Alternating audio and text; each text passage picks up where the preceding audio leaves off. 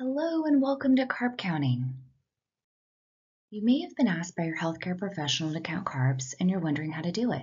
Today we'll go over the basics of carb counting, different methods of carb counting, and how to read a nutrition facts label. Then we'll practice carb counting and test your knowledge.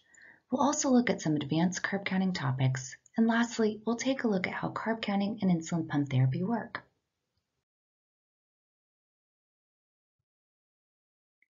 Food contains three main nutrients: protein, fat, and carbs. When carbs are digested, they get broken down into glucose or sugar, which enters the bloodstream and makes blood glucose levels go up. Insulin helps glucose move from the bloodstream into cells where it can be used for energy. Now, does this mean that because carbohydrates make your sugars rise, that they're bad for you? No, carbohydrates should be a part of your daily intake. Choose healthy sources of carbohydrates like vegetables, whole grains, beans, and fruits. You just need to learn how to make them a part of your diet. Carbohydrate counting, or carb counting for short, is one approach to meal planning. If you have diabetes, you may have been asked to count your carbs to help manage your glucose levels after you eat. If you take insulin, carb counting can be a great way to help you figure out how much insulin to give for the food you're eating. What is carb counting? Carb counting is adding up the grams of carbs you want to eat. Why count carbs?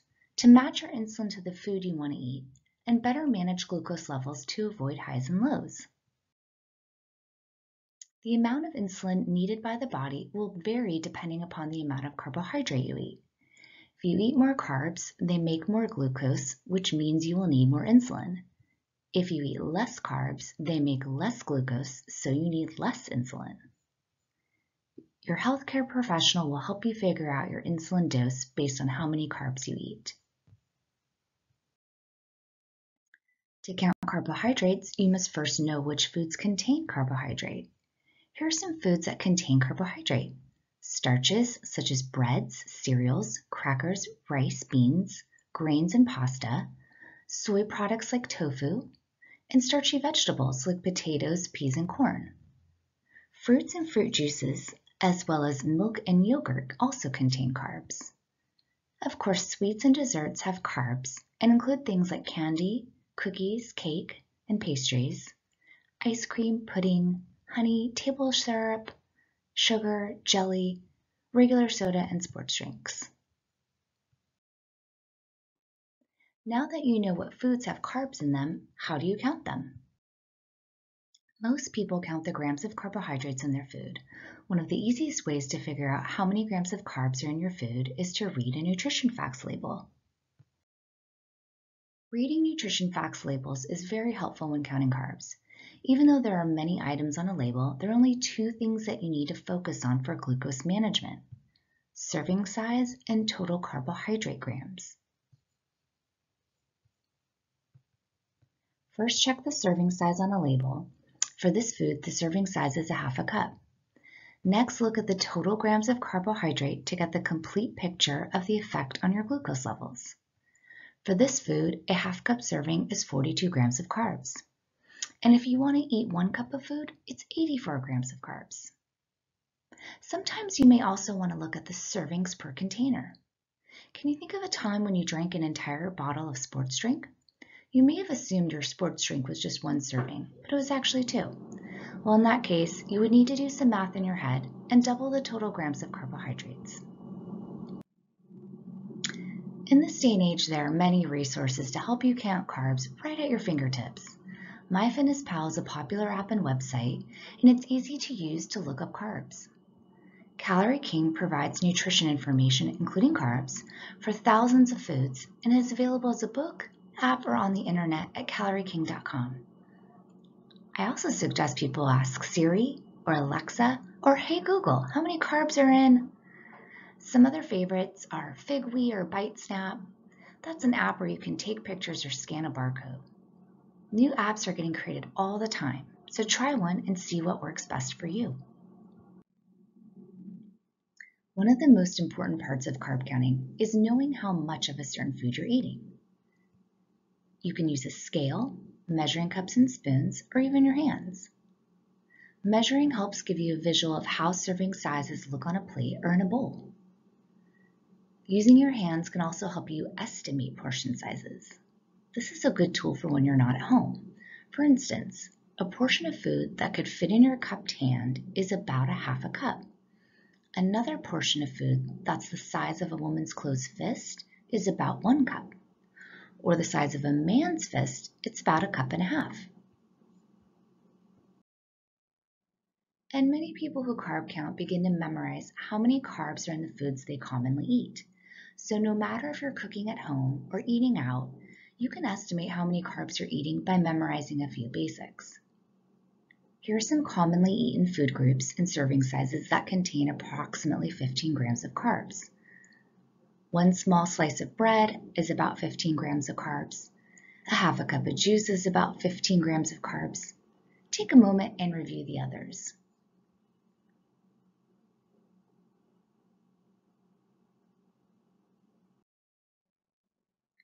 1 cup of milk is about 15 grams of carbs.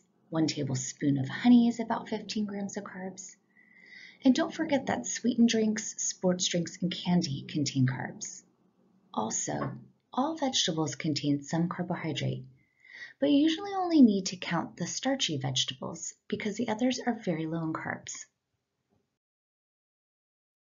Let's talk about fiber. It's important for everyone to choose a variety of fiber-containing foods like vegetables, fruits, beans, and whole grains. These foods contain vitamins and minerals that help keep us healthy. When it comes to fiber, some people like to dig into the nutrition label a little deeper. Did you know that fiber is generally not digested and converted to glucose like other carbohydrates? Because of this, some people will subtract the grams of fiber from the total carbohydrate, especially if there are more than 5 grams of fiber per serving. And other people just ignore grams of fiber altogether.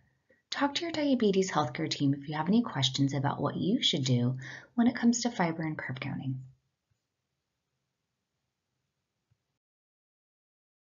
Another fact that isn't always known is that sugar-free and no sugar added don't necessarily mean carbohydrate-free. Always check the total carbohydrate to determine if you will need to take insulin to cover it. Some sugar-free products contain sugar alcohols, like sorbitol or xylitol, which taste sweet. Sugar alcohols aren't fully absorbed by the body, so they impact glucose levels differently than table sugar. Most experts agree that subtracting half the grams of sugar alcohols from the total grams of carbohydrate is a good rule of thumb when it comes to sugar alcohols and carb counting. But be sure to speak with your diabetes healthcare team how to best handle foods that contain sugar alcohols. Some people who take insulin have a carb ratio.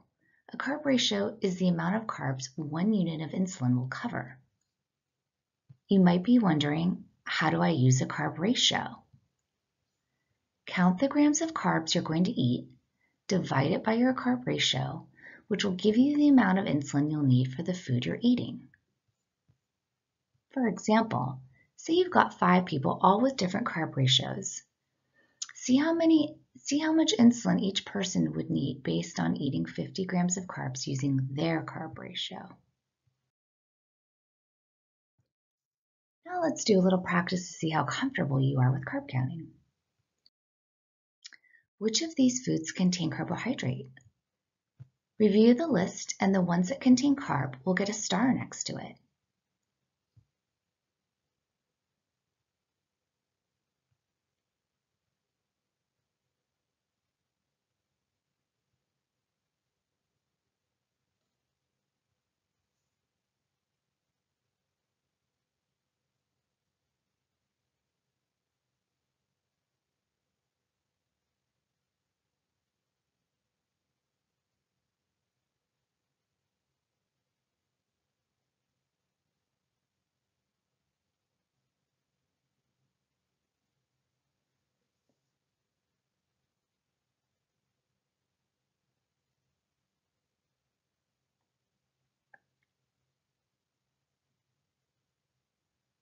Were you able to identify all of them?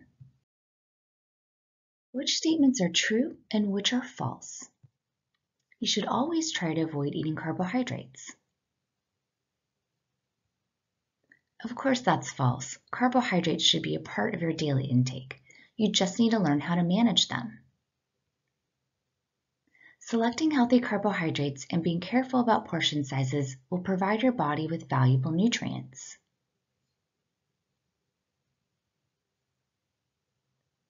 True.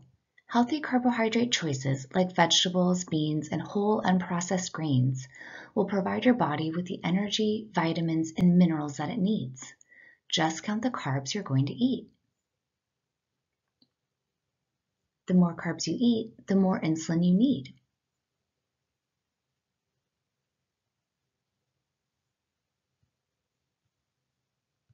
Absolutely true. If your body still makes its own insulin, it needs to make more insulin when you eat larger amounts of carbs.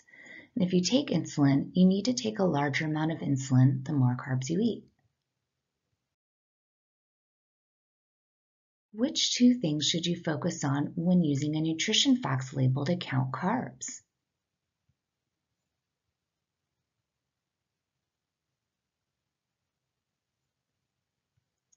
If you said serving size and total carbohydrate, you are correct. Use the food label on the right to answer these questions. 1 serving equals 2 bars. 2 bars equal how many grams of carbohydrate? 36 grams of carbs. Then how many grams of carbohydrate will be in 1 bar? 18 grams, since it is half a serving. Great job on those practice exercises.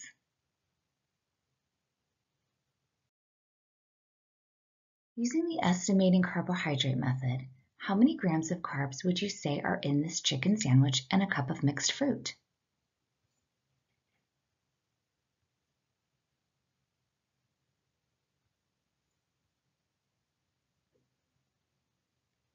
The answer is B, 45 grams of carbs. The 2 slices of bread are roughly 30 grams of carbs total, and the cup of fruit made up of melon and some grapes is another 15 grams of carbs. Add 30 grams and 15 grams, and this meal would be 45 grams of carbs. Once you're able to identify and count the number of carbs you're eating in one sitting, a carb ratio may help you match your insulin to the food you want to eat. Just like any insulin dosing, carb ratios are provided by your healthcare provider. For example, if my carb ratio is 1 unit for every 10 grams of carbohydrate, if I know I eat 1 apple, which is 15 grams of carbs, how many units would I need? 1.5 units. Now let's look at a few more examples using the same 1 to 10 carb ratio. 30 grams of carbs, I would need 3 units. And if I had this 60 gram carb meal, I would need 6 units. And if I eat 90 grams of carbs, I would need 9 units. Here's some information for our advanced carb counters. As we have previously learned, carbs impact glucose levels the most. Meat, fish, eggs, and cheese are all considered protein sources and contain little to no carbohydrate. Some people eat more protein and limit carbs as a strategy to manage glucose levels. Protein eaten in small 3-ounce portions, such as the size of a deck of cards, does not typically affect blood sugar. Protein can have an effect on your blood sugar if your protein serving is larger than a deck of cards. Check your glucose levels more often to see how protein affects your levels. Some people find that they need some insulin for meals high in protein and little to no carbs, for example, eggs. It's important to talk to your diabetes healthcare team about how to manage protein and insulin. Some foods are high in fat or 100% fat. Examples of these are butter, oils, avocados, cheese, mayonnaise, and sour cream.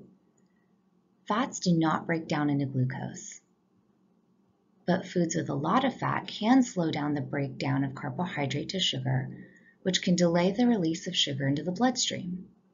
As a result, sugar levels may not rise as much as expected 1 to 2 hours after eating. Instead, you might see sugar levels rise 3 or 4 hours later. So some people spread their insulin out over time when they eat foods like pizza, a quesadilla, or fast food to help manage glucose levels. For the group of people who are taking mealtime insulin for protein and or fat, it's suggested to count grams of protein, divide it in half, and estimate how much insulin you would give for that amount as carbs. For example, say you have 2 eggs, which is 12 grams of protein. Divide 12 by 2 and you get 6 grams. Estimate how much insulin you would give for 6 grams of carbs. If you think you may want or need to bolus for protein and fat, check glucose levels more often to see what works best for you, and be sure to discuss this with your healthcare team. Insulin pump therapy delivers insulin closest to the way the normal human pancreas delivers insulin. It also offers precise and customized meal insulin delivery. Taking mealtime insulin with an insulin pump is as easy as 1, 2, 3. 1. Count the carbs in what you're going to eat. 2. Enter your carbs into the pump. 3. The pump will estimate the amount of insulin you need using its calculator. All you have to do is deliver.